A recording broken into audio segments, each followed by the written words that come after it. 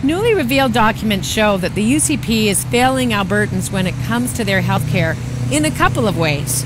First of all, it shows that they are absolutely failing to meet their targets when it comes to increasing the number of surgeries across the province and reducing the number of Albertans who are on the wait list. In fact, more Albertans who are on the wait list are doing so against the advice of their doctors.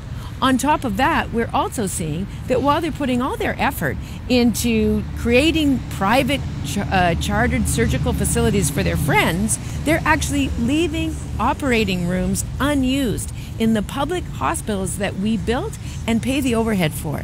That is an incredible waste of money.